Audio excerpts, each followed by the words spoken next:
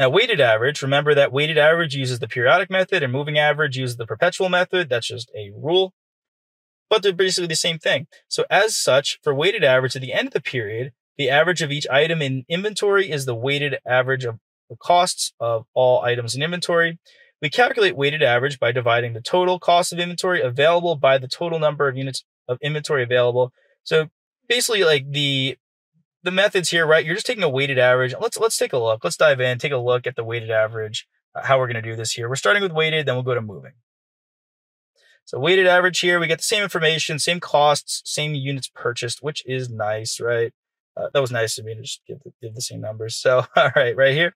Well, we saw this before with the weighted average. You just take the total divided by the units purchased, and that gets you your average cost of $4.47 per unit. Multiply that by the units that are going to be sold in this case, which is 4,000. Ending inventory, like we said in the beginning, it's always the same amount of units. So that's 5,000 units. So that's 9,000 total minus 4,000. And again, multiply it by your weighted average. Boom. That one was easy. That was great. That was wonderful. You know, I had that one just, wow, blew my mind. Nice free points in the exam. All right.